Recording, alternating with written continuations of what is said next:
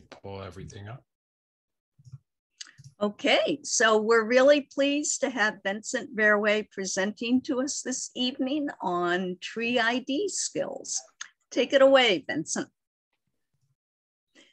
All right. Thank you, everyone. Is this coming through well? Yes. Yes. Excellent.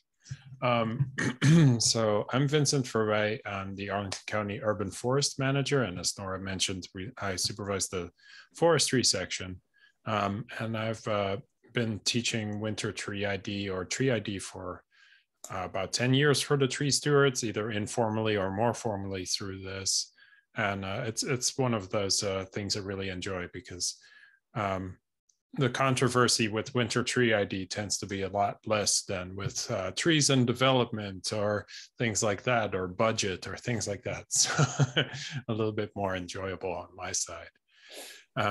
And I get a lot of joy out of identifying trees in winter. It's a little bit of a party trick when you're walking around with your friends and you're just pointing at trees left and right and like, oh, that's a sugar maple, that's a beech. And they're like, well, of course that's a beech, that's an easy one. And then you pull out the really good identification. And that's a pin oak, and I bet you didn't know that. And it's not just in winter where you can use these. I teach winter tree ID because it's really the best way to learn how to identify trees. Of course, leaves are usually what people look at, but if you can identify something without looking at its leaves, you're going to be much faster at it. You're also going to learn an appreciation for things that are not leaves. The bark and buds and just the shape of trees is really just kind of fascinating to look at. And I get a lot of value out of that. So I've, during the pandemic, I've acquired this skill of being able to present and look at the chat in Zoom. So what I'm going to do is I'm going to go forward and present my presentation. And if you have questions, just put them in the chat and I'll try to keep an eye on it. I was talking to Nora before this presentation saying that I'm what's now called a geriatric millennial, but I was an early adopter of computers, and I've managed to be pretty adept at looking at multiple things at the same time. But if you don't have questions, I'll just truck along and show you different skills you can use, and I'll see you at on the 26th as well, and we can apply some of these skills in the field. So I'm going to go ahead and get started. So let's see if I can advance this. Okay, so what do you need for a tree identification? Your senses, and the obvious is sight. Touch is actually a remarkably good tree ID skill. Some things, some bark is spongy or can be really, or twigs can be more or less flexible. Smell can be useful, especially with things like black cherries, which you can scratch the twigs and get kind of an almond smell. And taste is usually the last thing to identify something with, but you might be able to figure out the difference between different persimmons or something, or different pears by taste. But just like with hunting for mushrooms, make sure you know what you're eating before you're putting it in your mouth. Then you might have gotten some information like dichotomous keys, and you might have some field guides for tree identification already, either through the tree steward class or because you're already passionate about trees, you might already have some books. I get a lot of value out of the City of Trees field guide. This is by Melanie Bradley.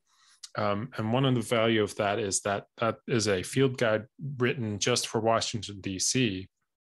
And because we're basically Washington, D.C. Ecologically and culturally in Arlington County, we share pretty much all the species in that field guide.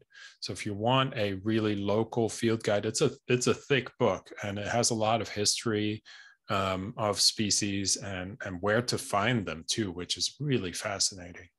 It doesn't have photos in it, but it does have drawings, and I get a lot of value out of those. But I would say that pictures are usually if you're more of a visual person than a descriptive person, I would go for some of the like the Audubon guide to also get a reference for what the actual bark and leaves look like. And I can put some of those in the chat later on if we have some time, on which guides I find particularly valuable.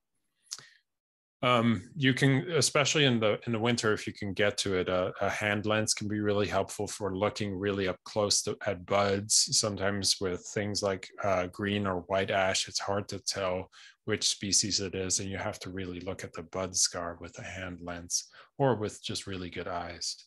And then one thing I tell everybody is that I don't trust my memory, but it is pretty good with trees.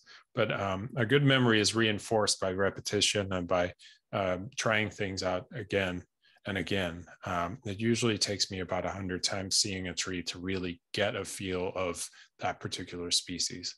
I'm still a little bit rough on hickories and a couple of other things. So I'm at about 150 species now that I can identify pretty quickly, but there's still more to go. And then I go to Costa Rica and I'm totally confused. That's always fun to find new places and find new trees to discover. If you're working with a tree that you have ownership of or have the capacity to kind of cut a piece off to identify it, you can use a sharp knife or clippers. Or if you ask a forester, you could do that if you really needed to identify something in our parks. But we can probably help you figure out what something is too. So pattern recognition is very helpful, and I'll get into that a little bit. Attention to detail, particularly in the winter. And then memory. I said memory was good. Did you remember that? All right. Okay. So how do we identify trees in winter? We use all the parts. So in summer and spring and fall, you're probably going to be just distracted by the leaves, just not even looking at the bark or anything else. But in the winter, you have to really work with what you've got. Look at the bark, look at the twigs, look at what's left over from flowers or fruit, look at thorns or other kind of things that might give a good identifier. And look at the shape of the tree. Really, like if you have the chance, stand back from the tree and really look at just what the overall shape of the tree is. That can tell you a lot, so especially with open grown trees that don't have a lot of competition from other trees. They may actually show their ultimate shape in a much better way. So you can get pyramidal trees or circular or globular trees. And I'll get into that as well. And look at where the tree is growing. Look at the location. In a natural setting, you can learn a lot about whether you're closer to a stream or farther up a ridge. Certain species just don't grow near wet areas, and certain species just don't grow in really dry areas. So looking at the location can really help you try to narrow down your selection. And ultimately, this is kind of like a narrowing down exercise. First, you're like, okay, well, it's a tree. And then through a dichotomous key, you go, well, is it evergreen or is it deciduous? Do you see leaves in certain arrangement, or do you see buds in certain arrangement? And you just kind of narrow it down more and more until you hopefully get down to species. But if you don't get down to species, you really can be just don't feel bad about getting it down to a genus level. So if you know it's an ash, and you don't have the time or you don't have the capacity or the knowledge yet to identify beyond that, then don't feel bad about just saying, hey, it's an ash, I'll figure it out later. Or you won't figure it out. That's totally fine too. Maybe you'll learn something in the future and you'll be like, oh, I think I figured out that's a green ash because it was closer to the stream and it had this capacity, this bud scar. And then you can update your iNaturalist or just your mental history of what you were looking at. And then looking at debris around the tree. This can be a little bit deceptive because trees drop debris near other trees, and you might be looking at an acorn of a different tree that dropped near the tree you're trying to identify. So make sure it came from the tree that you're trying to identify, you can usually see the remnants of the fruits or flowers on the existing part of the tree. And then practice. Go out into your woods or even along street trees are very easier to identify because you can usually go around them and see all sides of them, and practice your identification skills. So we're going to start with bark, and this is where our field gets really poetic and weird, and our terminology can be a little bit subjective. This is where descriptive terms like smooth, scaly, ridged, furrowed, fissured, platy, blocky, netted, and more come in. And this is where I think it's almost more beneficial for you to kind of develop your own terms. You can use these, and if something says ridged, then it might mean something between different people. Hold on for 1 second. Let me close my door for a second. Get some noise here.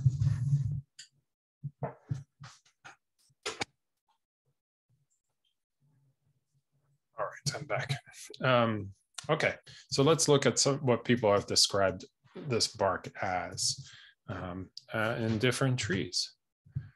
So this is hard to do with a virtual class a little bit, but if people want to, I'll give a moment to have people just write in the chat how they would describe this bark. So I'll give it maybe like 30 seconds for people to write this out. Okay.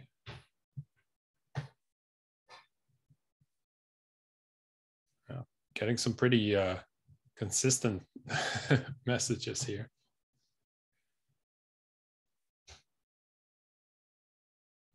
Messy, thin and gray, horizontal fissures, light colors.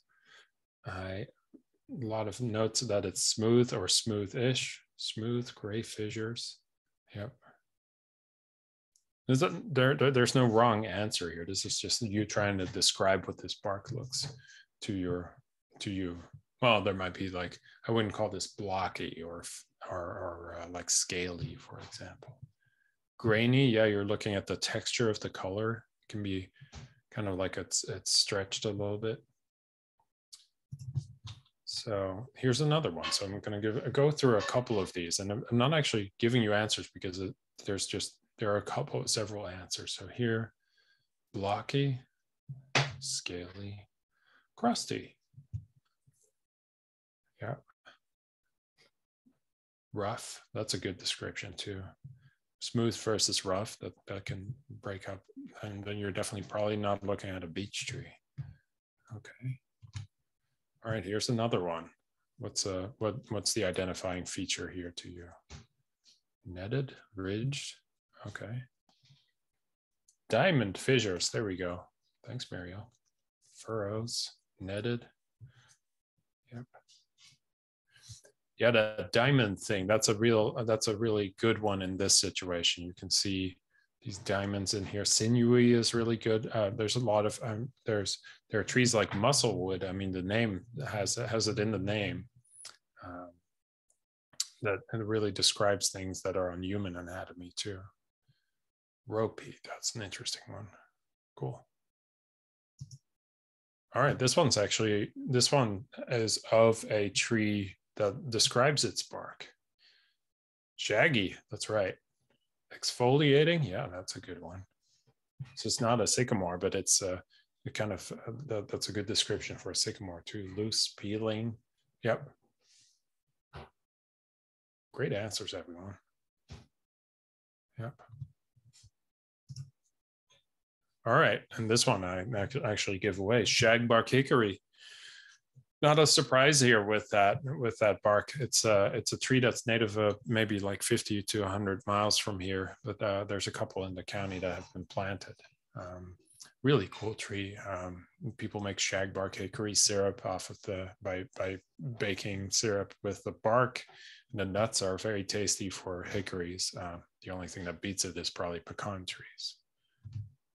All right, I got another one. This one's This one I'll give you the identification too, but this one's got some distinctive bark too. Peeling, yep. Do you feel like if you pulled on that, that you could actually pull that off though? Like, is it platey? Yeah. It's got these like separating plates. Oh, wavy rolls. Yeah, describe it like you would do an English bulldog. Yeah, so this one, I think it gives it away too. When you look at, there's another identifying feature here. So I'm gonna give people a chance to actually identify this based on these two identifying features. So yeah, you've got these huge thorns. And if you've ever been to the horse stables near in Rock Creek Park, horses rub up against these trees and they create these thorns that are just lethal in the places where they get rubbed. All right, I've got two answers. I'm going to give people a chance to give me another couple answers, or give people maybe just 20 seconds to give some other thoughts. Thorny Locust. English bulldog. All right, locust, honey locust, hawthorn. All right, yeah, I've got the right answer in here already. So I've got honey locust. You do want to specify if you're looking at a black locust or a honey locust, but they're very related. They're both in the bean family. And you've got these massive thorns. Apparently, they were used by Native Americans as darning needles. So that's how big they are. And just because you feel like you've identified it, sometimes nature doesn't behave. The two top trees, that's a sweet gum and a hackberry, look very much alike with this warty bark. Warty is another really good description for some of these trees when they're young, and then they look nothing alike when they're older. So sometimes it's also good to memorize or not memorize, know that there's a lot of change over time with these trees. So you've got sweet gum and hackberry. Very unrelated, but when they're young, they look very similar with the warty bark. All right, and then looking at twig characteristics too. So this is when you can't quite figure something out from the bark. Like I gave you some easy ones, and not even the easiest one that wasn't even in there, the American beech or the sycamore. But sometimes you need to go a little bit farther, and you need to look at a twig for identifying features. So where are the buds? Is there a terminal bud? Is there a cluster of terminal buds like with oak trees? Are there lenticels, these little tiny dots along the twig? What does the lateral bud look like? What does the leaf scar look like? So the leaf came off of this area over here and leaves behind this leaf scar underneath the bud usually. And it can tell you a lot, like sometimes it's heart-shaped or spade-shaped or rounded, or it surrounds the entire bud, and that can often give you a pretty good identifying feature. And I would say that a lot of trees you could identify by bud alone, but usually you don't have to. But if you can get to the twig, you can get really far with tree identification. Oak trees might be a little bit difficult by buds alone, but at least you would be able to distinguish between a sycamore and a maple with that. So I'm gonna look at some buds, and I'm gonna give the answers to these too. This is advanced bud identification, but I'm gonna give people the chance to see if somebody knows what this is. So it's often described as a duckbill bud, but the name has nothing to do with ducks. So anybody know it? I'll give it a little bit. Callie Brown, you're wading into the deep with your answers here. Tulip tree, tulip tree, tulip tree.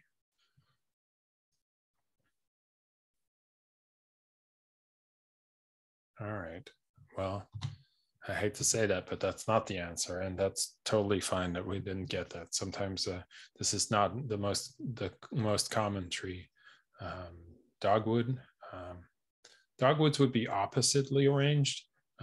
Really cool shrub, but this one's a wacky one. This is our tree with the biggest native fruit on this continent, actually, and really cool little tree. Kind of looks tropical when you find it, but in the winter they're actually fairly easy to identify because they kind of grow in little groups in our forest too. So yeah, this is pawpaw. Yeah, a paintbrush is a good description too.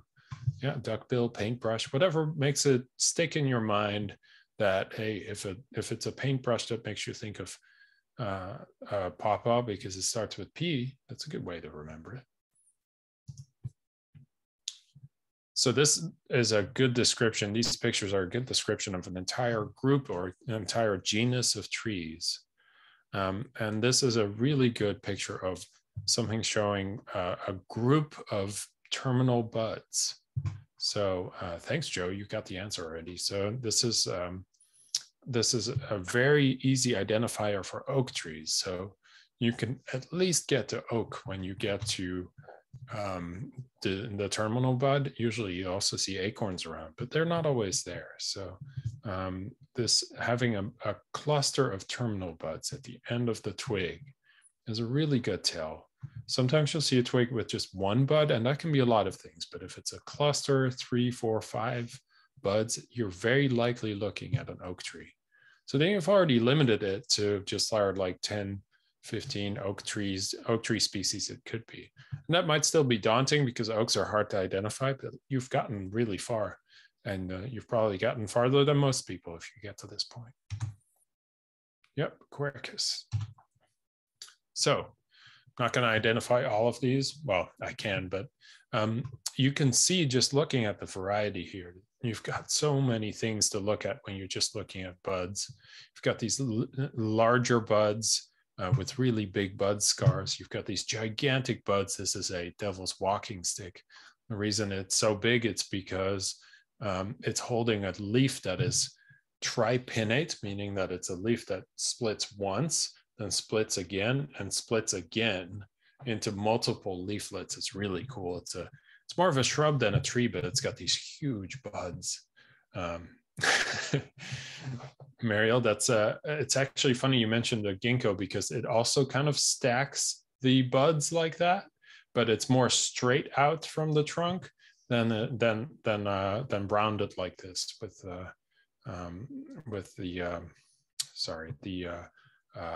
devil's walking stick. Sometimes you have tiny little buds like these red bud buds, and you can get a lot out of these different ones. Yep, you got it. The one on the right is red bud. You got this zigzag thing. I'm going to give you the tools to identify most of the major trees, just so you know. We're not going to just do these guessing games over here. Flower buds are different from leaf buds, so keep that in mind. And there were some leaf buds in this picture, but this is really focusing on flower buds. And you can get a lot out of it, right? Especially right now when dogwood buds are just like so ready to burst for the spring and just go and show off. Red buds are also like getting really close to bursting out their flowers, and you can just identify trees based on that. The flowering dogwood is our state tree. And you can just pick them out of the landscape just by looking at these buds ready to go. You've got some more unusual things like spice bush. And keep in mind that some flowers are not showy, like this birch flower. It's sideways, so it's a little silly. But this birch flower can already be out along with the alder flowers. And they can actually be really cool when you look up close. Alder flowers are these catkins that are very bright red when they're first coming out for the winter, and they can be really neat to look at. And then you got to give them a little tweak to let them go if they're pollen, and get some other joy out of it. So this is a little bit of extreme of a picture, but these are some pictures I took of trees that are growing in unusual habitat. And there's obviously more simple habitats that we look at, but we really have to look at where a tree is growing. So if a tree is growing in the middle of the woods, surrounded by other trees, high up on a ridge, it's probably more dry. And Bill even identified where that tree on the left was growing. Good one. And Kathy identified what a tree on the right was growing. Very nice. You guys are just trying to show me up now. So looking at what kind of environment they're growing in and what they're able to tolerate is going to limit what types of trees you have. And these are not good examples for our environment, but just think about when you're looking at trees in the natural environment, where are they growing and what trees would be able to handle that? So if your field guide says can handle marginal sites or dry sites or low nutrient sites, it can probably be one of these pine species like the one on the right. Although this one's cheating a little bit. It's got a root that goes out to the mainland that's probably sucking up nutrients and water. So it's like, wonder what happens if you were to cut that off. It would probably make the tree die, but it's still really impressive that this tree had all of its soil eroded around it. Anyway, a little bit of tree showing off. The tree's showing off, not me. But both of you were right. Angkor Wat and Lake Superior on these locations. Okay, I'm not going to go into location too much because that gets really into it. But with these individual trees, I'll talk a little bit about what habitats they're common in. So this is a list of the majority of the trees that you'll see either in the natural environment or in cultivated environments. So these are not all native trees. In fact, some of them are invasive trees like Atlantis. Some of them are non-native, non-invasive trees like Dawn Redwood. And I've left some out. So the ones that are not bolded are much less common, but I'm happy to talk about them. And we've already actually gotten a little bit of a hint on pawpaw. I'm happy to talk about how to identify these. Some of them are also really easy, like catalpa is really easy to tell. But we're going to go through all the trees that are in bold, and I'm going to try to talk about all the identifying features of them. And obviously, this is getting recorded, and then the presentation will be posted too. So you can kind of use this presentation as a field guide for most of the common species in Arlington and Alexandria and DC and the surrounding area. So starting with one of the most common landscape species is the maple group. So we've got, and I've got these in Latin names, and I'm doing that intentionally. We really should try to stick to Latin names. Doesn't mean you shouldn't ever use common names. Obviously, people in the chat, you're more familiar with using the common names. That's totally fine. That's what we foresters do too. We're not talking about Quercus rubra all the time. We're going to say a red oak or something like that. But when we have to get specific, we get into the Latin names. So we've got Acer, that's the genus, and then Negundo, that's the box elder. Rubrum is the red maple. Saccharum is the sugar maple. And then confusingly, Saccharinum is the silver maple. So a little bit of a dyslexia trip up over here, unfortunately. And I've had to take some time to get used to that too. So how do you identify a maple? So getting to maple level, well, you're only going to get mostly four species. There's rarely you'll see a paper bark maple planted, but that's extremely rare. So these species, the ones that you'll see around, are one thing that's very critical about this is they're all opposite. And there's no exception for that in Acer, or in maple. And I'm sure you've gotten into this before about opposite versus alternate, but I'll do a recap throughout this. So if you're not familiar, or if you haven't remembered the madcap horse rule that you can use, maple, ash, dogwood, Caprifoliaceae, which is the honeysuckle family, and horse chestnut are all opposite.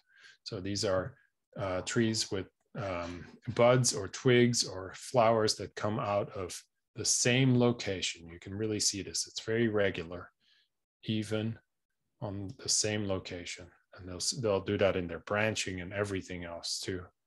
Sometimes you'll get an alternately arranged tree, and every once in a while, an alternate arranged tree has an opposite point, but then they'll be alternate almost everywhere else. So it's opposite. So we've already gotten that down to that madcap horse group.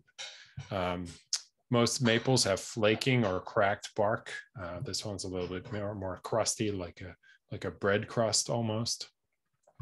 They have clustered buds that come together, but not usually like an oak tree has kind of alternating buds at the end. So that doesn't really look the same as an oak tree.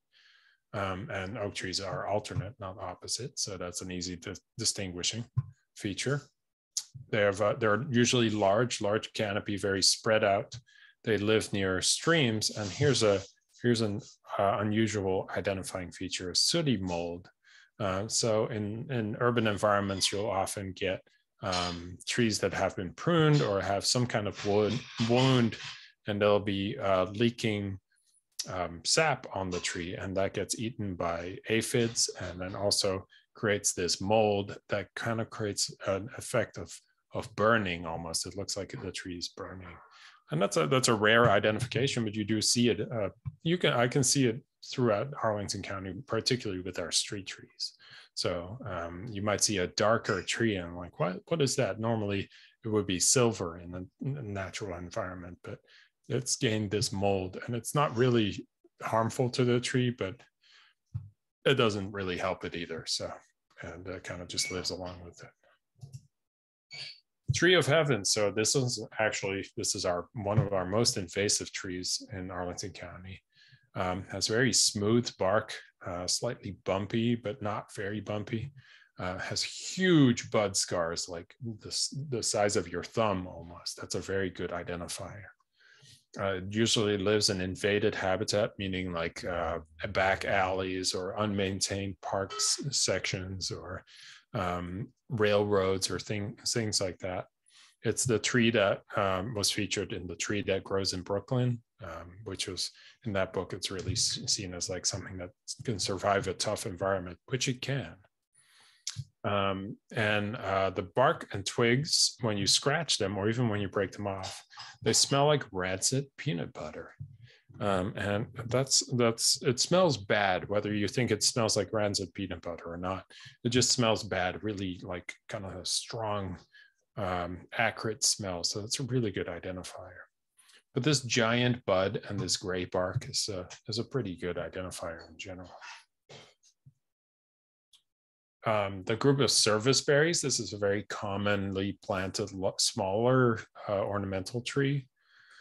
It's got these, so we've got the downy serviceberry and several other serviceberries. I haven't memorized all these names, but we've got, I think, downy, Canada, and Shadblow serviceberry that are commonly planted in our environment. They're a native tree. And this is a little bit of an unusual way of describing it, but I like to describe it as a tree that has stretch marks. It really has like this smooth bark that feels like it has been stretched over time and discolored over time.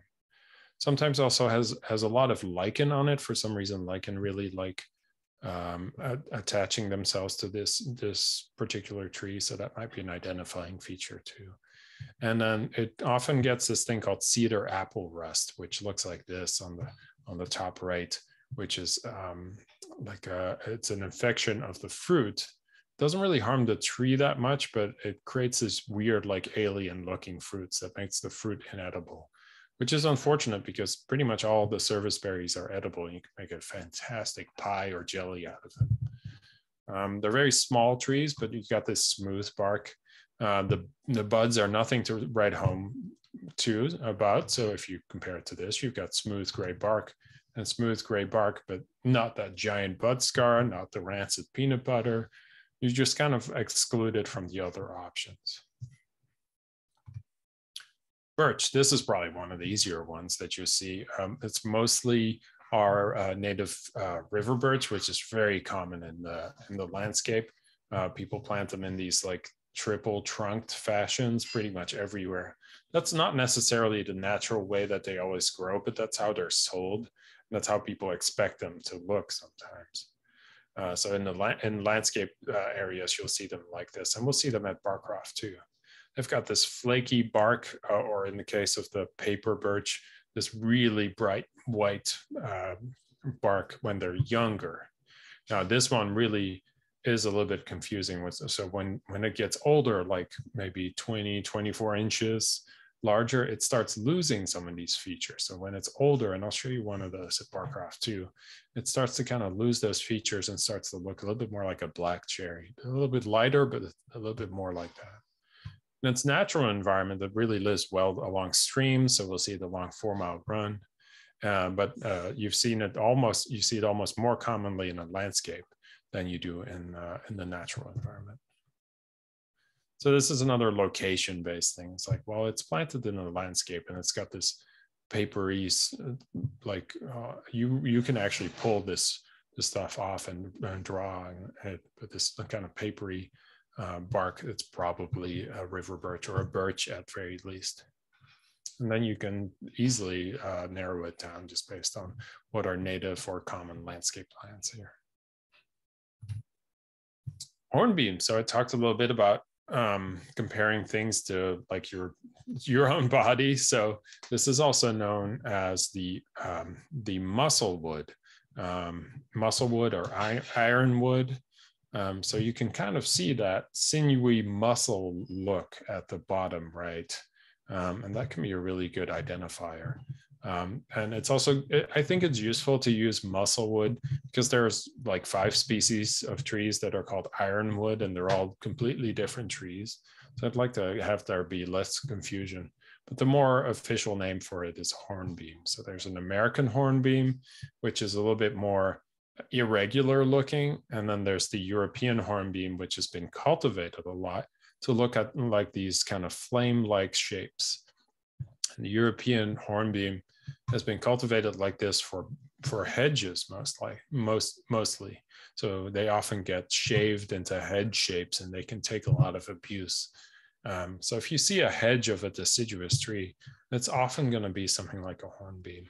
But you're going to see the native species along stream sides and a little bit farther up from the stream. And with this extremely sinewy bark. But both of them have this sinewy bark. You're going to find them in different places. You're not going to find a European one in a natural environment. They don't tend to escape. So this is honestly like one of those trees where you're like, you just need the bark. You just need to look at this weird sinewy thing, and then you're pretty much done. That's all you need to know. They are smaller trees, too. So if you see a giant tree with this sinewy bark, it's probably like a beech or something like that. All right, hickory. We talked a little bit about shagbark hickory, which you can see here. That's the easily identified one. The other ones are a little bit more difficult. They're related to oak trees, and they sometimes have a very oak-looking bark, and sometimes a very nondescript bark. They kind of like have that stretch mark thing going on that the surfaceberry had. But then there'll be a different branch on the same tree will look more like this. So that's not very useful in this. So how do we identify hickory trees? Well, they've got giant buds on their tree, and they are alternate. So they're going to be, you see how these buds are arranged alternately. They're not opposite from each other. So there's only one other tree that it could be with a bud that size, and that's the sweet gum. And these are fuzzy buds. Sweet gums are sticky buds. Hickories are much fuzzier and kind of like a tulip that's about to bloom. Then the other thing you can probably see is just leftover hickory nuts. They stay around for a while.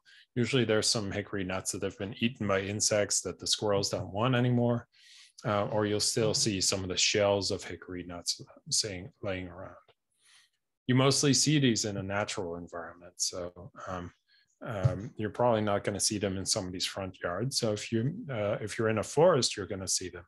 It's unlikely to see it in like downtown Roslyn or something like that, except for maybe in some of the small natural parks. So we've got a bunch of species, and it's hard to tell some of these apart, except for Illinoensis, which is the pecan tree, which is commonly planted around here, and Ovada, which is the shagbark hickory. Those are pretty easy to tell apart. The pecan has pecan seeds that look like pecans, and the shagbark have this shaggy bark. And the other ones are the bitternut, pignut, and mocker nut, which are very similar looking. So you might need some deeper ID. Francis, you asked, define large and small trees, overstory and understory. Yeah, that's so what's a large tree? So something that can get to like an oak size or a beech size, usually 30, 40 foot or larger, tends to get to 24 inches in diameter or larger. You're going to find large canopy trees in the understory, but eventually they're going to be growing into large trees if they get the access to the sunlight. And some of these smaller trees like the hornbeam is just always going to stay small. It's always going to be like maybe 25 feet at most, but it's going to look like it's definitely a mature tree. Mariel, you asked, why don't people plant hickories? They're really hard to transplant. They have this taproot that develops really early on in their life, and they can be very difficult for nurseries to grow and have survive. Some people have figured it out. So we're slowly starting to see some larger hickories in the industry, but most of the time you have to plant them when they're really small, like 3 feet tall, and maybe just a little whip. So that's hard to keep alive in an urban landscape, but they're very rewarding. I planted one in a community garden, and it's just tough as nails. So we're looking at some of these and seeing if we can put them in our streetscape in some test areas. So it's just hard to grow, that's why. But they're great trees and very, apparently also very climate change resilient. So we're going to keep looking at this species. All right, hackberry. I've already given you one of these identifying features of the hackberry, and that's the warty bark. And that's why there's so few other identifying features, because if you have the warty bark, it's one of two species. It's a hackberry or it's a sweet gum. And I talked about this giant bud on the hickory. The sweet gum, I'm probably confusing you now. The sweet gum has a giant bud as well, but the hackberry does not. So this is warty bark, very small buds. I don't even have a picture of them. They're hard to get a good picture of. So not these giant, like almost inch-long buds. And they might have these remnants fruits left on the tree too. These are actually edible. They have a really big pit in them, but they kind of taste like raisins. Really cool fruit. So the fruit might be left behind. We've got this warty bark, and then the tree looks very uneven. It looks like it doesn't know where it's going. It's like, oh, this will be the main trunk. Oh no, this will be the main trunk. Ah, no, let's do this one. So it's very, it's indecisive is a good way of describing hackberries. But they're also very adaptive to different changes in the environment. So we've got a common hackberry, and then, well, we have one more, but we have the common hackberry and the sugar hackberry. And then there's technically another one called the dwarf hackberry, which we have a couple of, and we actually have the national champion dwarf hackberry, which always makes people giggle because it's like, okay, well, it's a national champion dwarf. So how big is it? Well, it can fit in the screen of my Zoom presentation. This is how big the trunk is. It's not very impressive looking, but for its species, it's the largest of its kind. And that one's living in Arlington Cemetery. Redbuds. Okay, I think this one might be one of the easier ones. You've got, it's a smaller tree. It's got this stripped, flaky bark, especially later in life. And then it's got a zigzag twig too, which I don't know why I didn't describe this in here, but it also gives it that uneven form. You can see it in this picture on the bottom left, where the twig is just zigzagging left and right. And that's a really good identifying feature. And it also causes, and that feature unfortunately causes the tree not to live very long, because you can see it in the larger scale of its branches. And that doesn't allow for a lot of structural support for these small little limbs over here. So it's never going to grow to like a large oak tree. If you ever want to learn a fun kind of cultural background, look up the Judas tree. with there's a good story by Alonso Abigados, our natural resource manager, who talks about some of the myths around why it was suddenly made into a small tree, which is really cool. Nora mentioned that this tree is cauliflorous. Yeah, this is definitely more something for later in the spring, but it is cool to see when the flowers come out. And I showed the flowers earlier. They come out like they come right out of the bark. They just kind of just show up. There's no twig. There's no peduncle or anything else that the flowers are attached to. They just kind of poof, just straight off the bark. It's really cool. That's a nice, I like that word too, cauliflorous. All right. I'm going to do a couple more of these, and then I'm going to take a quick break, if that's okay, and recharge my voice and come back. But I'm going to do a couple more, and then we're going to keep going. So dogwood was mentioned earlier, and this is a fairly easy identifier by the buds. So we have alternate leaf dogwood, which is the only exception to dogwoods being opposite. Flowering dogwood, which is our state tree, which has these big buds. Kusa dogwood, which has kind of pointy buds, but still opposite. And Kusa dogwood has this camo looking bark, which is a real good identifier, almost like a sycamore, but then everything else is different than a sycamore. And then some of the less planted ones, like the cornelian shag or the red twig dogwood, which is more of a shrub, but I'm still showing it here.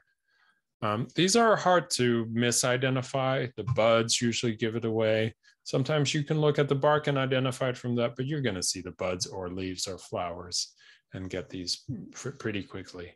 They're very uneven. I don't have a picture of the shape of the tree here, but it's not this similar from the red bud. It kind of looks like that too, but it's an opposite, very distinct buds. And a common landscape tree for all of these. So you'll see them in landscapes and in natural areas. All right, persimmons. You might still see some of the fruit hanging onto trees of persimmons, and we'll see those in Barcroft too when we walk through there. These are we have a native persimmon, the Diospyros virginiana. And then we have we sometimes see the Diospyros kaki, which is the Japanese or the Asian persimmon, which is the one you usually buy in the grocery store. That's the big one that looks like like apple-sized tree. This is in the ebony family, and the bark kind of makes you think of the ebony family. It's a little bit darker. You see that kind of darker ridge. Ironically, if you cut this tree down, the wood has nothing to do with ebony, the color. It's just kind of a pale tan color. So, well, then maybe don't cut the tree down, just enjoy the fruit. The native versions of the fruit have these smaller fruits. They're about maybe 1 to 1.5 inch. You really want to wait for these to either get shriveled up a little bit or hit a frost before you eat them. Otherwise, you get kind of a mouth of cotton balls feel to them. But otherwise, they're good eating, and they're really favored wildlife fruit as well. So we have a couple of these non-native ones in the county, and they actually thrive pretty well here. There's some amazing ones along Oakland Street off of Columbia Pike that somebody just keeps propping up this tree. I keep meaning to talk to this person. I really love to know how much they treasure these trees. Clearly they do. So how do you identify this? You've got this really blocky bark. So not even more blocky than the previous one, the dogwood, which is maybe like 1/2 inch deep. These are like inch deep blocks on the native persimmon. The non-native one is a little bit harder to identify, but you usually see the giant fruit still hanging on to it later in the fall, and it's not that common, but I just wanted to note it. So you're probably not going to see this around, but if you can usually tell by either the fruit or it still has a little bit of that blocky feel to it. But the native one is much more common. You see this huge blocks and the remnant fruit even now in winter. All right, one more before we take a break. And okay, so this, I don't think I even need to teach this, because if you can't identify an American beach, I think you either don't know it or you're not paying attention. They're these smooth bark trees. They don't have much of a sinewy look to them like the musclewood does, although they sometimes have these stripes to them. Their buds are extremely sharp, like sometimes up to an inch long. You can really poke somebody with the buds. It's an alternate leaf plant. You can see the alternate arrangement here, alternate bud too. Usually a very big tree, sometimes vandalized. People have carved things into it. The fruit can leave these husks behind. The nut is usually eaten by a squirrel or something else, rarely humans. But you've got a lot of identifying features here that will help you identify this. So Nora, if you don't mind, I'm going to take just a 5-minute break real quick, and then we can continue. That's fine. That's fine. Are you going to leave your screen up? That's fine. Yeah, go ahead and leave it up. Okay, great. Yeah. Yeah. So I do have a volunteer who will be cutting out the 5 minutes in the middle, but I'd like to take this opportunity to ask the class, has anyone, are you familiar with Zoom, so that if one stops it at this point and then starts recording again, would we lose it because it's all in one meeting, or can one do that? Does anyone know? Hey Nora, this is Eileen. Yeah, you can stop it and it'll stop the recording. And then when he starts again, start it again, and you'll just get 2 recordings. So you don't have to split it. Right, but it'd be 2 very separate recordings. It wouldn't all be together. Correct. Right, the same way. Okay, well, I'll just have the volunteer cut the 5-minute talk out of the middle. You can also go ahead. I'm sorry, you can also just pause the recording and then resume recording, and it'll be one file. You're right. I see pause. I'm going to hit pause. Yes. Yes. All right. We learned a new trick here too. Okay, there's some questions in the chat about whether silver maple is the same as Norway maple. And I just realized I didn't include Norway maple, so I'm going to add that the next time I have this presentation. Thanks for pointing that out. That's Acer platanoides. And that's not as easily identified as, or not as similar to some of the other acers that we have in our native landscape. They actually don't really look as much like these, a little bit more like the box elder on the bottom right, but it's got much more regular stripy bark. So I don't have a picture of it, but I'll include it in a future presentation. Because even though it's an invasive non-native species, you might still see it in the landscape. So you want to be able to identify it. And then there was a question about what does platanoides, Acer platanoides stand for? Well, that's like a platanus, which a platanus is a sycamore. So platanoides, like platanus. And then there's some real funny back and forths going on here, because then you also have Platanus acerifolia, which is a maple-like leaf for the sycamore. So it goes back around. So you've got a sycamore-like leaf maple and a maple-like leaf sycamore, just to keep it confusing. And then there's also a sycamore maple, but that's not native here, so don't want to, or even planted here, so I don't want to make it even more confusing. And another question is serviceberry usually multi-trunked? Yes, most of the time it's multi-trunked. Most of these smaller trees and shrub-like trees are multi-trunked.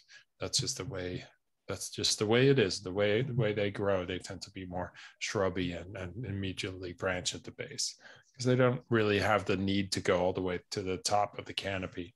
So they can start working on their expansion early on. Hey, Vincent.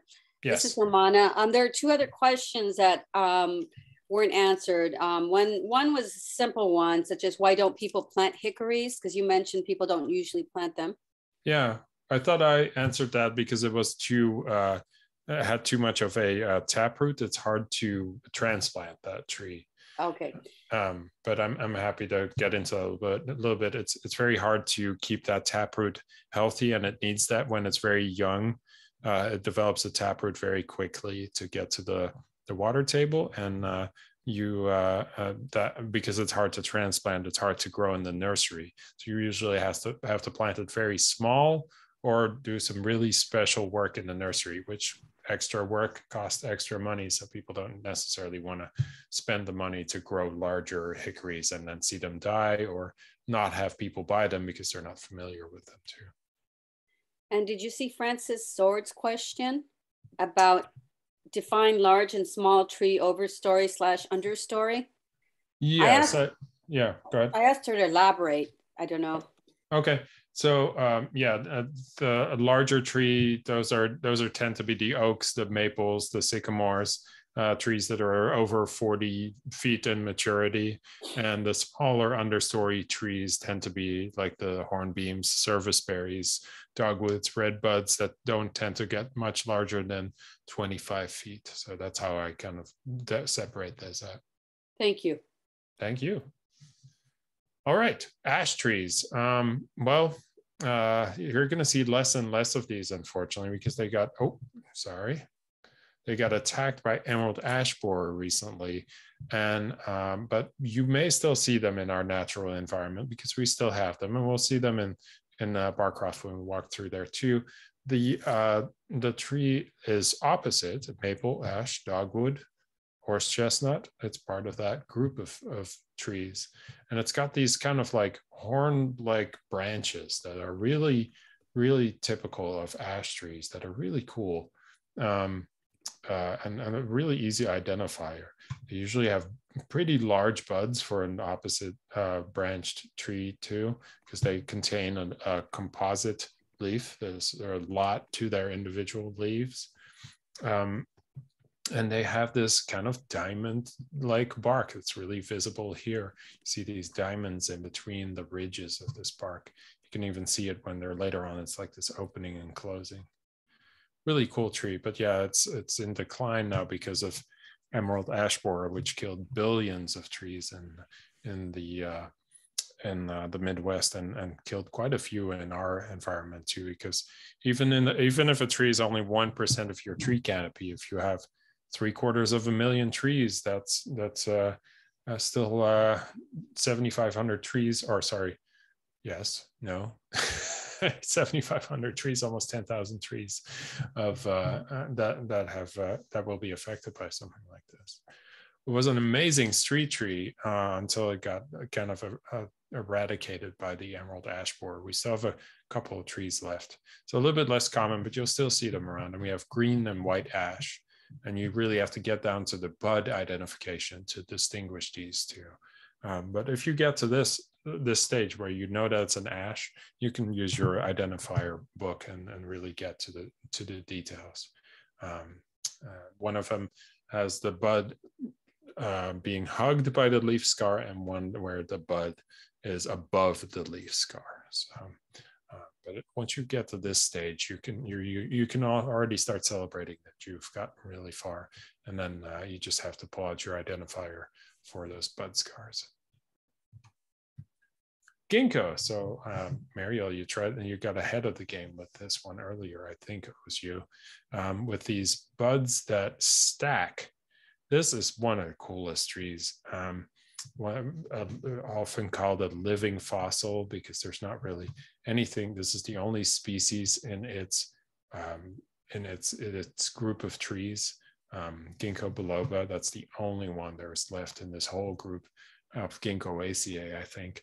Or Ginkgoales, if you want. There's a cool I don't know if you can use that in Scrabble, but it's a cool word. And I identify this the most by just these stacked buds that just keep stacking on top of each other. It's an extremely conservative tree. It really only sends out a twig when it really knows it wants to go that direction. So it spends like a couple of decades sometimes growing buds, and then like, all right, this is the right place. And it finally sends out a twig on that place. So it's going to have very conservative branching, very limited structure to it, because it survived just millions of years of stress. And one of my favorite stories is that it's one of the only trees that survived the Hiroshima bombing, which is horrific, of course, but to see a tree grow and survive out of that is really impressive. And this species is the one that survived that. So, but bud identification, honestly, that's one of the best ways to look at it. The bark is also somewhat distinctive, kind of this grayish bark with these like kind of tan rivers in between when it's older. When it's younger, it doesn't have as much cracking, but the older trees you can really identify very well that way. Honey locust, we looked at this earlier in the presentation. These thorns are an obvious giveaway, but so there are some thornless varieties that have been coming out. So that might not be visible on the tree, but it's got these platy bark going on. It usually holds on to its seeds throughout the winter too, and then drops them later on. It's got very kind of witchy look. I really like how it looks like, kind of like a fairy tale tree sometimes. Also kind of like this is what I call medium-sized tree. It doesn't necessarily get to the oak or sycamore size, but it also isn't as small as a redbud or a dogwood. And that's why it has kind of the features of both. It's got kind of like the indeterminate growth of the branches kind of going out very low on the tree, but it's got the height of like a larger tree on it too. These are great for streetscapes because they don't necessarily mess with the surrounding buildings as much, and they also have a thinner foliage. So if you have signage and that can maybe shine through the leaflets a little bit more. Crystal asks, how can you look at a tree or like a ginkgo and tell that it has conservative branching? Yeah, that's a good question. Let's take a look at this. So how would you tell? So this is maybe not the greatest picture for that, but let me see if I have another picture of a different tree that could show that more. I'll show you the opposite. So this is a good example of the opposite of that. It's just branches everywhere. Just trying to optimize everything, trying out every angle, trying to catch some sun. This is also a good example of the opposite of conservative branching, just like very opportunistic, just going wherever the sun might be. Sometimes it doesn't work out, sometimes it works out.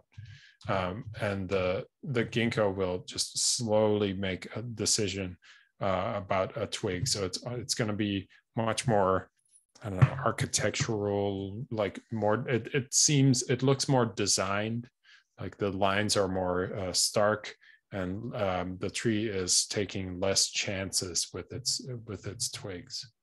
And that usually means there's a lot fewer branches. And the branching is a lot less common than with some of these, some would call messier trees or more opportunistic trees.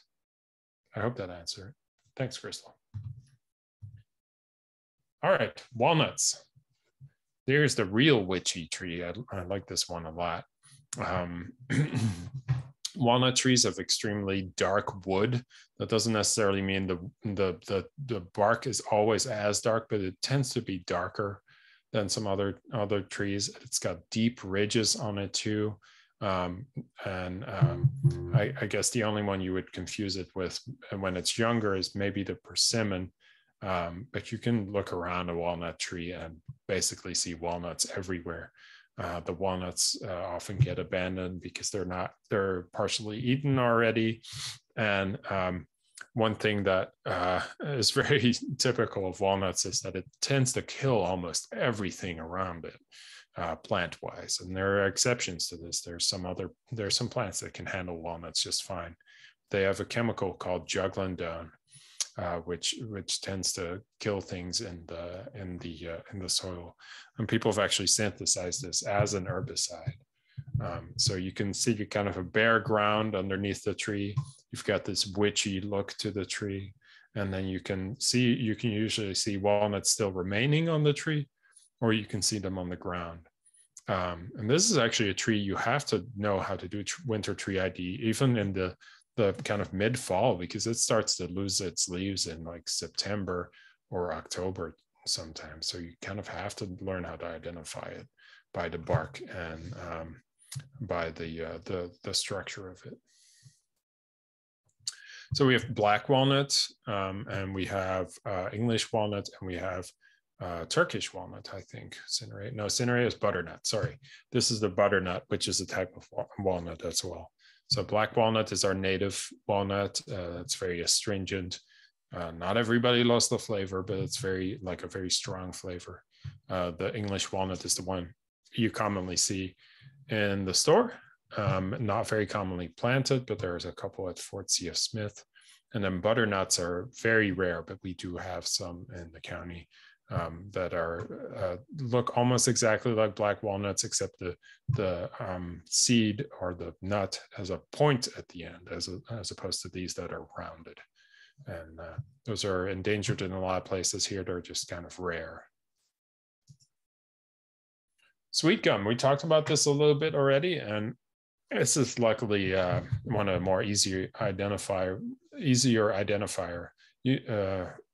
more easily identified trees.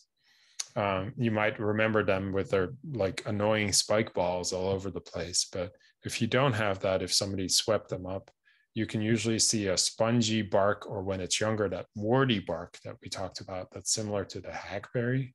And then I kept talking about the huge buds that they have. They're usually big, sticky, kind of shiny bud at the end of the twig. That's a real good identifier for this tree. Another one that you'll see more on younger trees is these wings. These are really cool. They're very similar to what you see on a winged burning bush, but they have these kind of corky wings that are really neat. That actually are the same structure that the warts come from, but a different way of expressing it, and maybe a good defensive mechanism.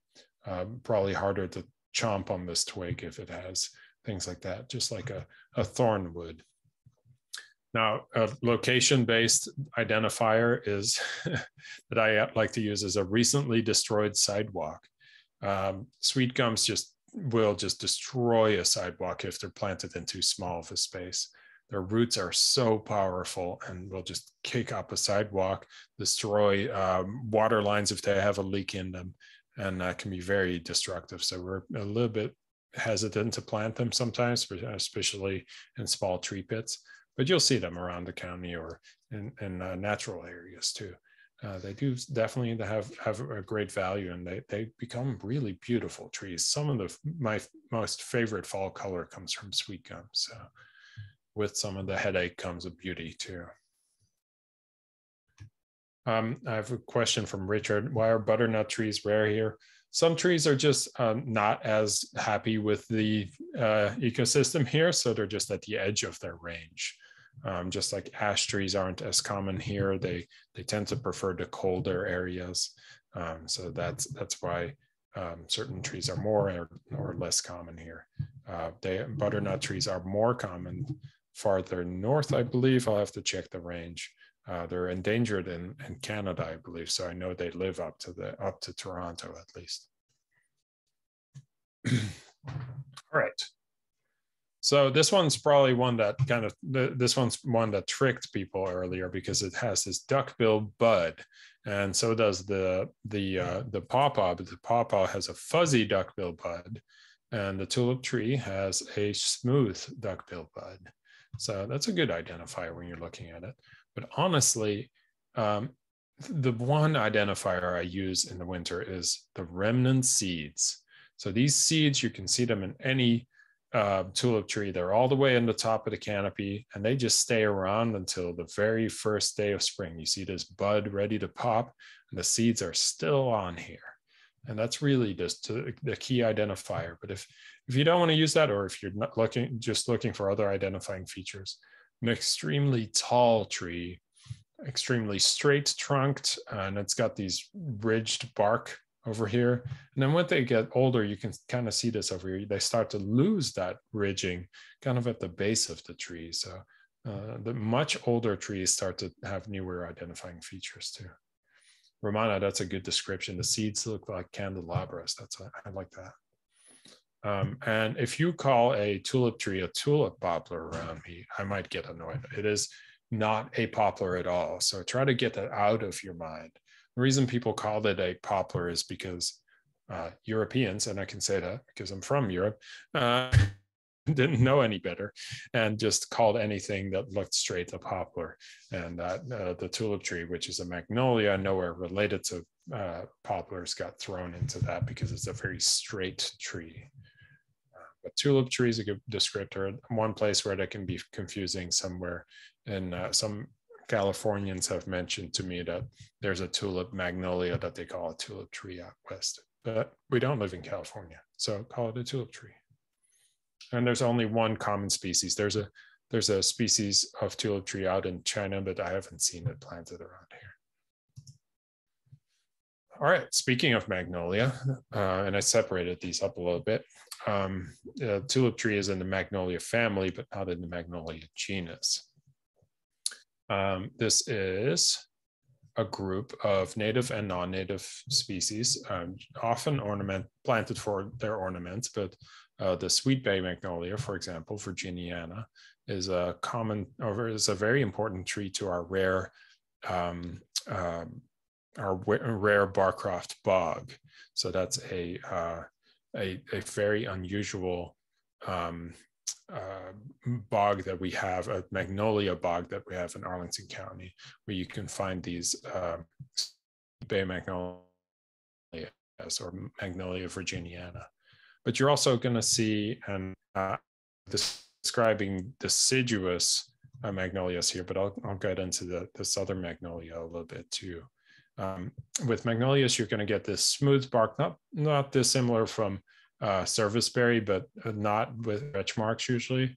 Usually it has these little lenticels in them, usually gray, sometimes a little like lighter brown color. It's got these fuzzy buds, and especially right now, go look at a magnolia or go find one. They're the fuzziest thing to touch. It's like the softest cat you've ever pet. And it's just really fun to touch, and it's a good identifying feature because nothing is this fuzzy, and then you can probably tell that it's a magnolia.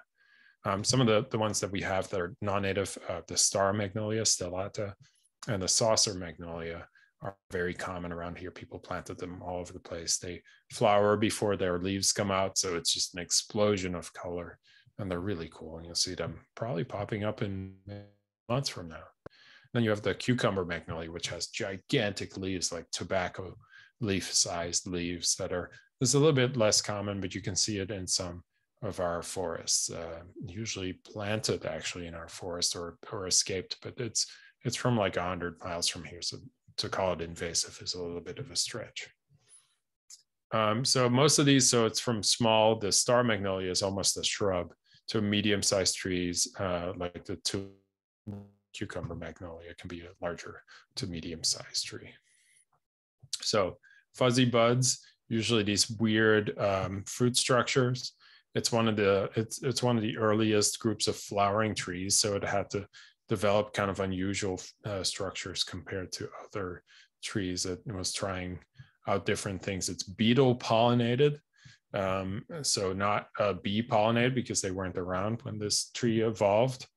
So it's got giant flowers because it had to really advertise itself to the surrounding environments. Like, it's the newest thing in town, it's flowering trees. And that's how it survived through millions of years of evolution, by continuing to advertise and continuing to keep those beetles interested. but that doesn't help you with tree identification in winter. But these remnant fruits that are kind of like weird little dried up, how would you describe this? I don't know, like I can think of some uncharitable things to compare it to, but I'm trying to think of like an earring almost. An amulet. An amulet. There you go. There we go. Like, yeah, a cluster of fruits is a good way of describing it. Yeah. Yeah, you can probably use it in dark magic somewhere. All right. And then the evergreen magnolia, the southern magnolia, is evergreen, so I'm not going to talk about it because you can identify it by its leaves. It's got huge shiny leaves, and those should be easier to identify. All right. Crystal said they look like bizarro pine cones. I like that.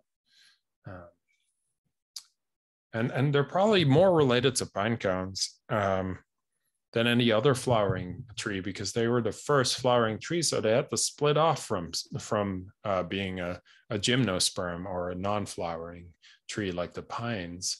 So it probably had to use some existing ideas. You know how like the beetles stole ideas? Well, the magnolia stole ideas from the pine trees and came up with a slightly altered version of what they had going for it. So yeah, that's a good comparison, and it really helps you think about these in an evolutionary context. All right, Dawn Redwood. This is a cool one because this is probably, I think this might be one of the few gymnosperms in this presentation, which is what I was just talking about. And Romana, I'll get to your question. The Dawn Redwood is a deciduous conifer. So this has little cones, you see them at the bottom.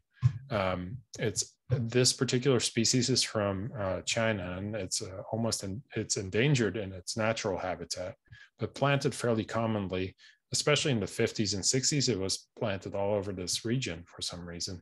They have this really cool flame-shaped form if it's grown in the open. Really cool to see. It's got kind of flaky bark at the bottom right. You can see that, but honestly, the form should give it away for you. The form will give it away. It's a deciduous conifer. So there's only a handful of deciduous conifers in the world, really. And I'll get to another one, the bald cypress, and then you have the larch and a couple other things like the tamarack, which are not common around here. You really, with a deciduous conifer, you just have two things to pick from in Arlington. It's this Dawn Redwood or bald cypress. And this form, this really straight flame-like form, comes from it being oppositely arranged. It's not part of this mad cap horse, because mad cap horse is a little bit I don't know, flowering tree focus. Let's put it that way. But it should also include the dawn. So maybe the dawn horse, mad dawn horse might be better, because honeysuckle is not really a tree.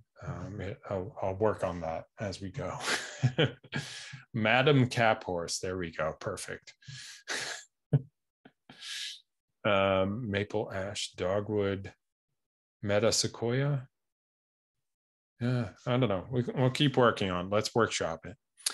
I'm just kidding. But if you send me any ideas, I'll bring it back in there into this presentation. The fruit are like little cones, if you really haven't figured it out, from this shape and the deciduous conifer component. And then you have this bark, and it gets extremely tall. They're hundreds of feet tall in maturity. So really cool tree. All right. I got a question from Romana before I go into mulberry. So are you saying, she's asking, are you saying pine trees are beetle pollinated? No, magnolias are beetle pollinated. And that was the first time it was a tree that used a different organism to spread its genetic material in that way. Pines and several other types of trees, not just gymnosperms, are wind pollinated. They have those little like dangling catkins, and they just get blown in the wind, and the pollen gets spread that way. Gets straight into your nose too. Okay. Mulberry, a messy tree. We have a native and a non-native. We have a non-native invasive, the white mulberry, and we have a native, the red mulberry. They're fairly similar looking, so they're hard to tell apart, especially in the winter. But getting to, like I said, getting to genus level is great. One thing I look for most of the time is this orange bark that even in older trees, you'll see it kind of popping up between the ridges. With younger trees, you'll definitely see it here. If you see roots, they'll definitely be orange, like kind of bright orange when they're sticking out. That's a very messy looking tree here. Again, the opposite of conservative, kind of like going wherever it can possibly grow. The non-native one tends to grow in similar places that the tree of heaven grows. So like alleys and unmaintained rights of way that have been ignored. And what you can really see in some of these older trees is these deep ridges that they're almost as deep as like a walnut or another one that I've described. These can be like 2 inches deep sometimes, and kind of messy in their appearance on the bark too. So the non-native one is a very invasive species. If you ever want to learn like a wacky story, you can look up the mulberry craze. People tried, like just like the tulip bulb crisis in the Netherlands, tried buying mulberries like nuts in the 1800s because it was all the rage to buy a mulberry and support the silk industry. Needless to say, the mulberry did fine, but the silk industry in the United States never really took off. And it's cross breeding with our red mulberry, making the red mulberry less and less common, which is unfortunate. So kind of a medium to large tree. Identifying features is orange bark, messy habit, uneven form, and then the deep ridges. Tupelo. This is my favorite tree, and this is one of those answers that only a forester would give. What is your favorite tree? Because there's nothing really like obviously remarkable about it aside from the fall color, which I'm not really talking about here. But it's got this blocky bark and this kind of like weird feature to its twigs that doesn't seem to affect its structure for some reason. Kind of wavy twigs. One of the females of the species have these fruits. Thanks, Romana. Yeah, Alonso said it's his favorite tree too. And one of the way I describe it in the landscape is that it always looks like somebody sat on the top. Even with the older trees, it's like, what is going on over here? Why does it not keep going? And it looks like a giant sat on top of this tree. Even with the younger trees, it'll just look like it's got kind of a flat top always when it's growing, and it grows so slowly. But it grows very slowly, but very effectively, because the oldest broadleaf tree on the eastern seaboard, is a black gum or a black tupelo. And it's like almost 700 years old, and it's not very large. It just grows extremely slowly and grows until and works with all the things that people throw at it. Kelly, that old tree is somewhere in New York State, I think. You might have to look up like oldest black tupelo, but they did a very careful coring of it and found out it's very old. So yeah, those are the identifying features. The blocky bark, somebody sat on it. Sometimes you'll see the fruit, but it's only in the female. This is a monoecious tree that doesn't, that has 2 genders, so different trees on different trees. And then the zigzag bark. This is also one of those trees where you're like, I don't know, I give up. I don't know what the tree is anymore. Maybe it's a tupelo because it's not that easy to identify sometimes. It's also alternate, so not part of that madcap red horse. All right, hop hornbeam. This one is one of my favorite smaller trees too. So hop hornbeam is not a hornbeam. So confusing again, I'm sorry about that. But we have Astraea virginiana as a native tree.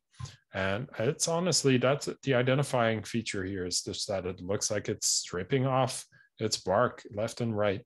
Not like a sycamore in big plates, or like a hickory, like that really shaggy hickory way, but in these thin strips. And honestly, that's all you need with this particular species, because there's almost nothing that does this. The close, thin strips of bark that come off of these. And it's a very small understory, small to medium understory tree. So you're not going to see giant trees of this, like the hickory you might see out in the field. Not as common, but you'll see it on like along the Potomac or in the understory. And we're trying to get some to survive in front of the county headquarters as well. Sycamore, like I say, do I really need to tell you what to look for? We have two commonly planted ones, the native one, the American sycamore, occidentalis, and then X acerifolia, which is also known as X hispanica, which is the London plane tree, which is a very common landscape tree, so like a street tree. And it's honestly, the difference is you've got one fruit in the sequence. If it's only one fruit that's remaining, it's the American sycamore. If it's multiple, up to 5, it's the plane tree, or very rarely the Oriental plane tree, which they need to change the name of. But those are the ones you'll see around here. I mean, if you have a hard time identifying this, then we might have to start at a different scale for this this presentation. But we've got this flaking bark, white, almost like ghosts right now in the landscape. The reason for that is it's using this as a sunscreen. So these trees are very common along stream sides, and it slowly darkens throughout the year and then flakes off the bark. So it's like basically like a temporary sunscreen, like we would use, and we would wash it off. And this tree does that too. So it's an unusual adaptation, but they're so exposed to the sun along these streams and also along streets where they do really well, that this is a great adaptation. All right, cherries. What else can I say about cherries? But in the winter, they might actually be harder to identify than some of the other trees. The most obvious thing you can sometimes see, and this is not necessarily unique to cherries, but they have these very obvious lenticels, these little dots. So the ones that are a little bit older, the lenticels are a little bit more stretched out, sometimes kind of orangey. Oh, sorry. My mouse is acting up for some reason. Okay, sorry about that. And when they're younger, you have less lenticels on these, or some of these species might have a very smooth kind of dark bark with the very obvious lenticels. And when they get older, almost all of the species, even the Japanese cherries, get more flakes. You can start seeing it in here. And the black cherry, our native species, the Prunus serratina, will turn into this like black, like burnt potato chip. Description is a really good description I've seen. And that's an easy identifier for a black cherry, an old black cherry. The non-native Japanese or Korean cherries are usually much smaller. They stay at kind of the size you see around the Jefferson Memorial or some other areas around the region. But the black cherry is the one that gets a little bit larger, large to medium size. It can be confused with like a black birch or a sweet birch. Those are so rare that most of the time, if you see something like this, you really have to identify it by the lenticels. You're probably looking at a cherry. So we've got the black cherry. We've got Cirillata, which is not the Okame cherry. This is the Kwanzan cherry, which is my favorite. It's got those fluffy flowers. Well, my favorite Asian cherry, like ornamental cherry. The Yoshino cherry, which is the common one around the reservoir, and then Incamp, which is the Okame cherry, which is the first flowering non-native cherry, the pink one that you might see around. Pears. So the pear that is common here, I wish it wasn't very common, which is the calorie pear, which is a tree that was grown like it was seen as a magic tree back in the 80s, kind of a medium-sized tree, has beautiful flowers, has a beautiful fall color, and it has this kind of ridgy bark. And then suddenly people started figuring out that, and you can kind of see it on the trees at the bottom, that these branch connections on the trees were very weak, and the trees would just drop branches or entire trees without much notice, even in like light windstorms or small snowstorms. And they just became more of a hazard than a benefit. And then they became invasive too. And one of the cultivars, Bradford, started crossbreeding with a cultivar, Cleveland Select, and a couple of other cultivars to create invasive versions of this tree. So no, thank you. We do not plant these anymore. You might still be able to get them in nurseries because if it sells, it sells. But these are bad trees, these calorie pears. That doesn't mean we've started mass removing them quite yet, because in some places they do still provide some great shade and color, but we will not replace them with calorie pears. So how do you identify them? Well, they've got this kind of dark, ridgy bark. They've got a messy habit. They've got included bark, which is this like tight connection inside of the bark. You'll probably see that when you go through the structural pruning class, or you might have already done that. And you might see this remnant fruit on the calorie pear. Now, there are also much less common, the common pear, which is what you would get in the store, or the Asian pear, also available in stores. And I've seen those grown here and there. They're fairly uncommon in Arlington County. So you're not likely to find those, but they have a similar kind of looking dark bark, but they tend to be much smaller, the fruiting pears. I have some questions. Emily asked, is the Caloriana pear? Yeah, Bradford is a variety of calorie pear. So what you'll see is Pyrus Caloriana, and then you'll see Bradford in quotes. Richard, you asked, is hop hornbeam used as a tree line to define a property line? No, that's the European hornbeam. That's like that hedge that I was describing with the European hornbeam. And Nora asked, are there native pears? No, there are not, as far as I know, any native pears around here. But the Asian pear does grow really well. And I actually was talking to the foresters in my unit today about including that in our tree canopy list, to allow people to plant them for tree canopy on their properties. Because the edible pears are not known to be invasive. So why not allow people to use them? One other thing that you might see, but it's not always present, is this spine. And that's very common in rose family species, which the pear is part of. It's these like sharp thorns. You'll see these in apples as well, or hawthorns, or crab apples. Great questions, guys. All right, let me check my time. I think I'm getting to the end of these. We're already at Q, so that's usually near the end. So I've split oaks into two groups. Oaks are some of the biggest part of our canopy, and are separated up into white oaks and red oaks. The difference between white oaks and red oaks is more easily seen in the leaves, in that white oaks have rounded leaf margins and don't have a bristle at the end, and red oaks have that bristle and are more pointy. So scarlet oaks, red oaks, scarlet oaks, northern red oaks, pin oaks, willow oaks, they all have a bristle at the end of their leaf, and white oaks do not. Well, how do you identify them in the winter? Well, I talked about these bud clusters at the end of the twig. And then you're already in the oak group, most likely. You might see the acorns laying around.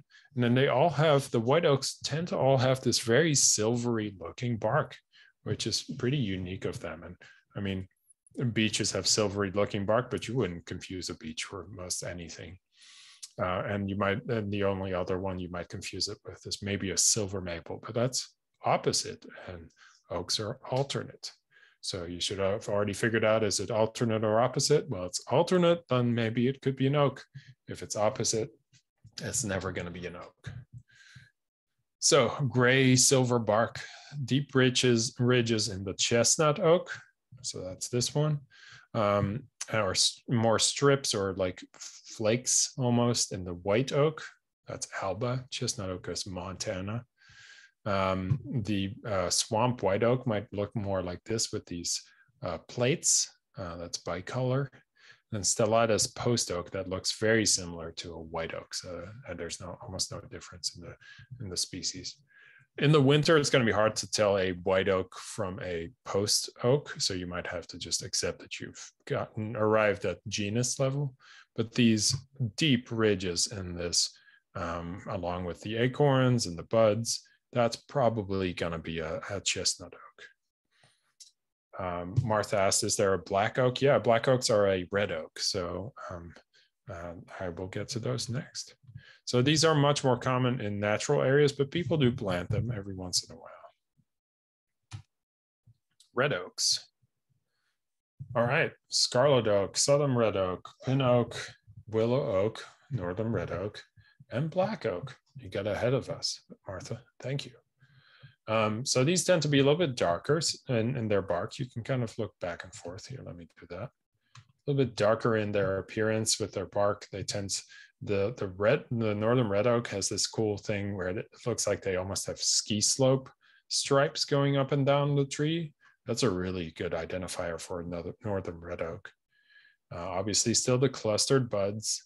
The willow oaks are very common as street trees. Pin oaks are common as street trees. They're very resilient.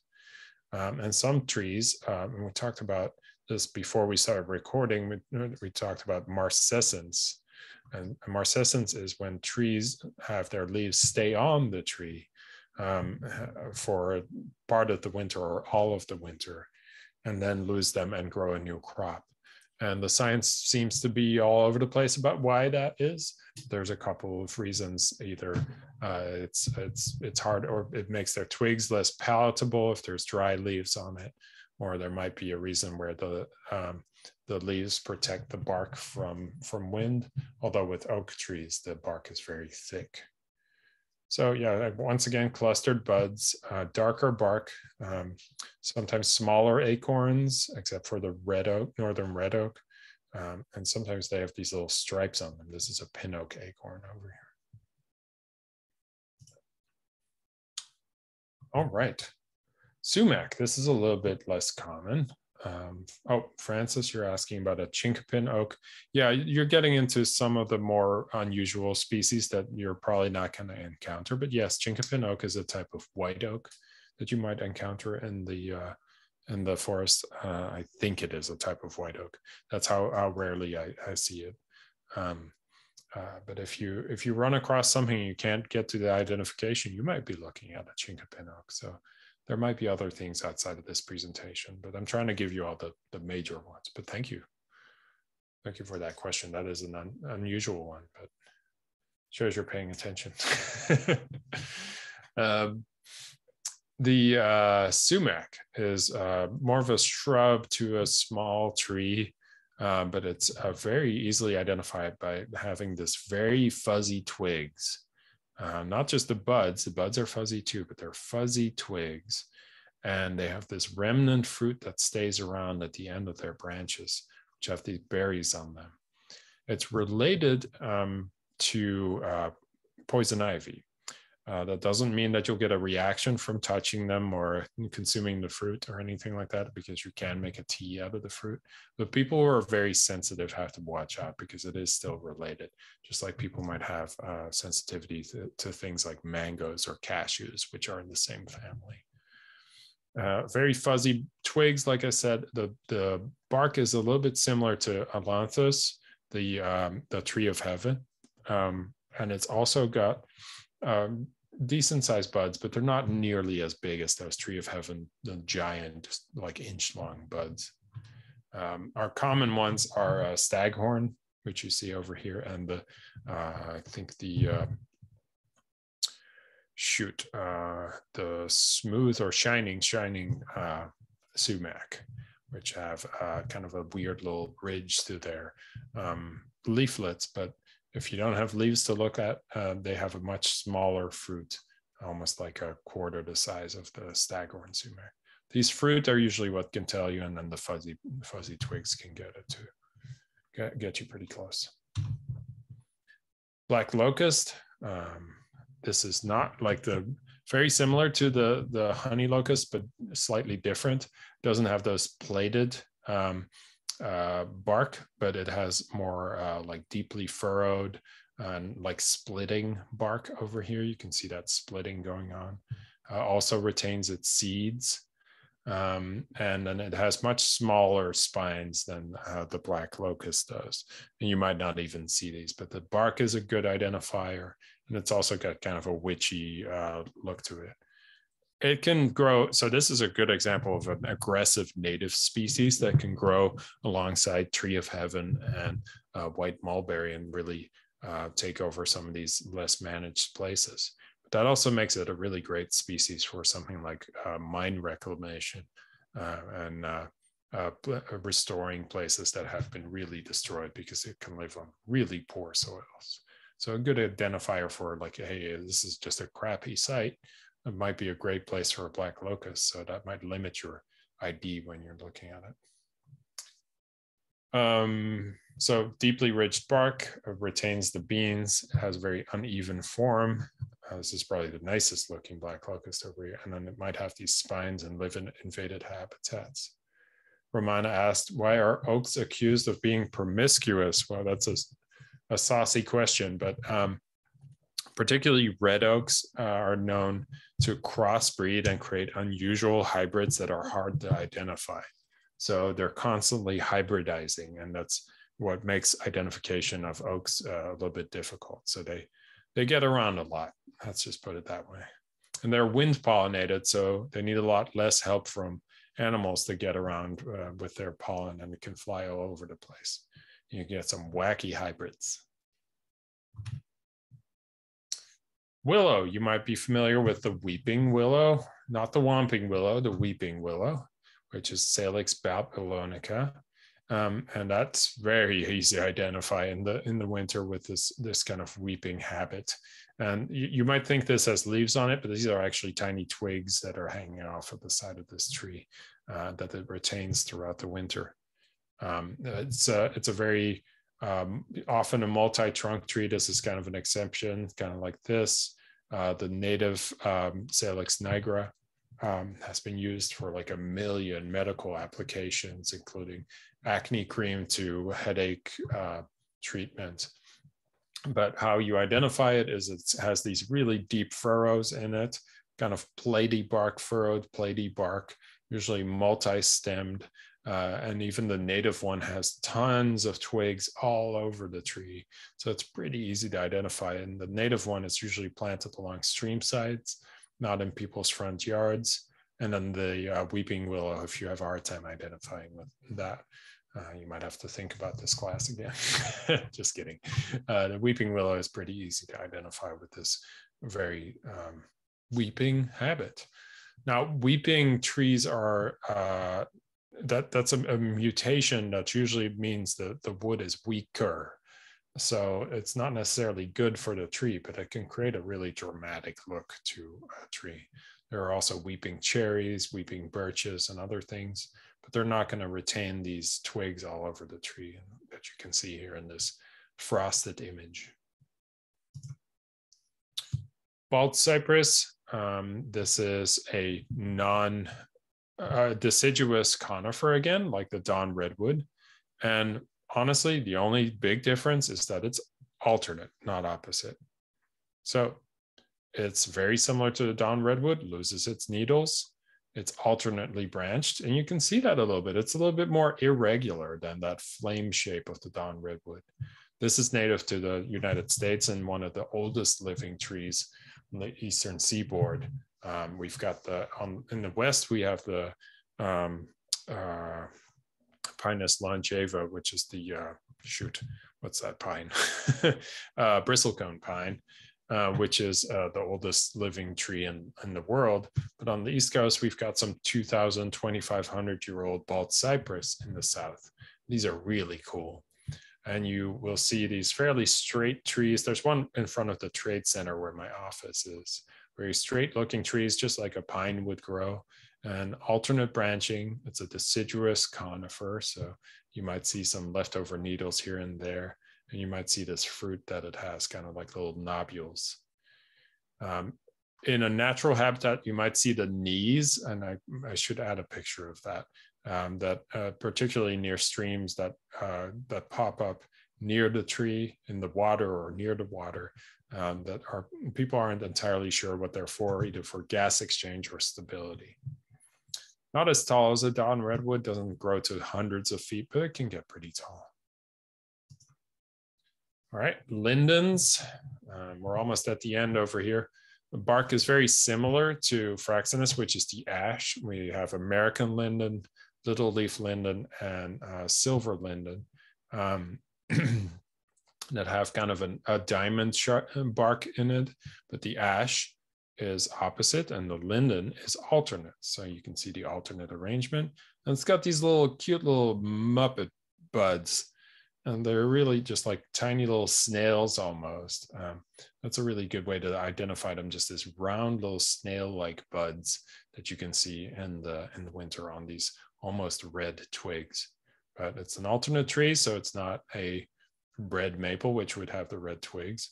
And it's not an ash, so even though it has these diamond bark, it is alternately arranged. So it's a linden. Fairly common street tree in Fairlington and South Arlington. It tends to be a little bit smaller, on the smaller side of large trees, basically. Tends to get to like 60, 70 feet maximum, not the largest out there. All right, gone the wrong way. All right, elms. These are very varied. Our American elm is a very iconic street tree, and usually with this vase shape to it. Very great for, like, if you want to plant something that grows up and then grows out, so it shades the street, but you can still drive underneath it.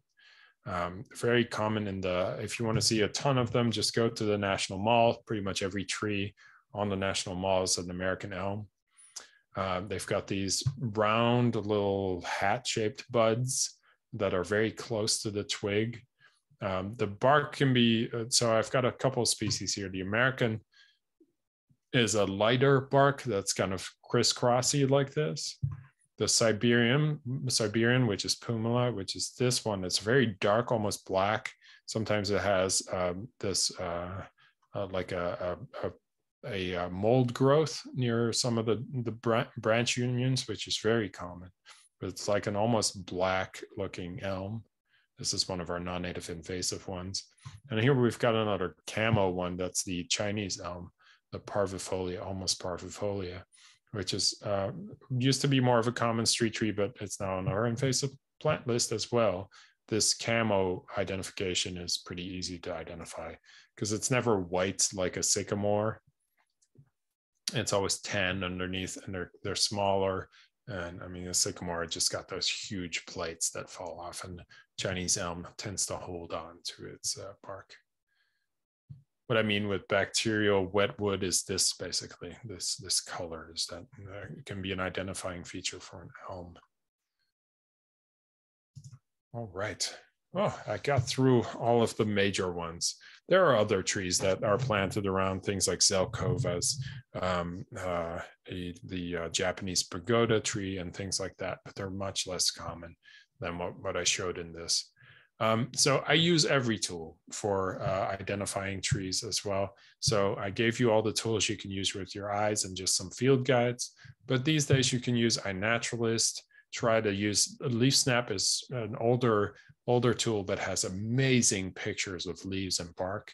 So I like using that just to browse through it for identifying ideas. The guides I've suggested, like City of Trees with pictures and drawings, but also the Audubon guide. Use the Google image search or the Bing image search or anything like that you might use, or to search for pictures with descriptions. It's like, oh, show me all the flaky bark pictures. And you might be able to identify a tree just by searching and clicking through things. Talk to your friends, your tree stewards, master naturalists. Some master gardeners are excellent tree identifiers too. And then online tree nerd groups, of course. They are often more than eager to show their skills. The news group or newsletters and boards and places like that. The Capital Naturalist can be used for that too. So I'll leave my contact information here, but I have one question from Francis, and then I can open it up to more broad questions. Francis, you asked, how much do you rely on the overall shape of the tree for ID? It depends. If I can see the overall shape of the tree, so if it's grown in an open field or along a street, it's much easier to rely on that. And you can easily identify things like elms and certain types of oaks just by driving around, by just looking at the shape, not even looking at the bark or the buds. And that's not me showing off. You just kind of get used to it after looking at a couple dozen of the same species, what the form will be. All right. I don't know if you want to turn it over. I'll turn it over to Nora, but if you want to let people ask random questions, it is 9 o'clock, but I'm happy to stay a little longer for any other questions on tree ID or other tree things. Yeah. Okay. Well, if anyone needs to get off, that's fine, because this is recorded and it'll be up in 2 days or so.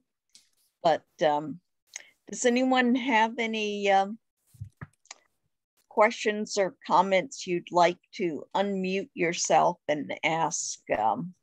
And ask Vincent. And let me just say that also you'll learn a lot about trees with informal tree walks. When you get the list of your fellow trainees, just getting in touch with people and 3 of you taking a walk together in a park can be really, really useful. Nice. I see some questions in the chat, so I can answer those. Okay. So Amy, I'll start with Crystal, actually. What are your favorite sites for tree viewing in the area? National Arboretum is exceptional to look at pretty much all the types of trees you can find. But if you're looking in Arlington County, I find that taking a walk along the 4-mile run trail going from Barcroft through Glen Carlin, going up through Bon Air and Bluemont, you're going to see pretty much everything. You're going to see 80% of this list, from dry sites to wet sites to cultivated sites underneath power lines and things like that. And you're going to find the wackiest things, because people have planted things like jujubes in Bon Air Memorial Garden and places and things like that. And some of them are even tagged, like the Bon Air Garden. We have tags on our trees. And then you'll go through forests and more cultivated spaces. And that's a great place to go.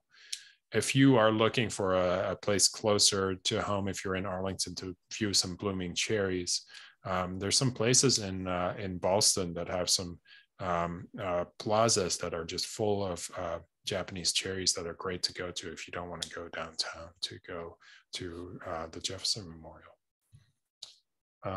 Mariel asked if there are any other tree ID guides. At this point, I'm just relying on the internet, honestly. But if I do need to pull out a tree ID guide, it's honestly just a Peterson Audubon guide, but the City of Trees one is the most specific to this area. There is also a Trees of North America photo guide, and I don't think it's available anymore, but you might be able to see it find it in libraries from other people. Don Walsh actually gave me that copy of the Trees of North America, which I still use. It has some amazing pictures of leaves.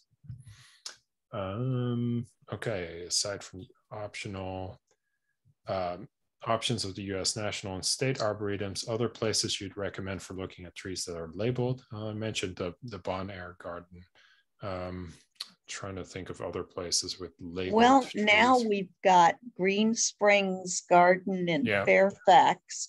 Yep. And the other Fairfax Park that they just opened, that's not Meadowlark, right? Meadowlark. It's got a lot of trees that are labeled, which is useful. Yeah. Romana, you asked about, can you tell me about the old growth forest at Glen Carlin? I can. This is one of our 2 old growth forests in Arlington County, Glen Carlin Park near the shelter, very close to the bridge over 4 Mile Run with the WNOD Trail. We have a forest that has no record of being disturbed in history. So that means that it might have been cut, but there's no clear record of that. We have some remnant chestnuts in there, some mountain laurel, and some very unique species in there. Really cool to visit. Not very large. If you look up Glen Carlin Old Growth Forest, you can find where to find these this little patch of forest. The other area is right behind the Lee Custis Mansion in the Arlington Cemetery. It's a little bit harder to get to, but that is also an old growth forest. Recommended sites in Alexandria. I don't cross that border. Come on, no, I'm just kidding. There's a national cemetery in Alexandria which has some amazing trees in it. The other co-champion dwarf hackberry. I think the former champion American holly is still there, and some amazing things like Osage orange over there. So I like going to that, as well as there's a fort and the name Fort Hunt, maybe? No.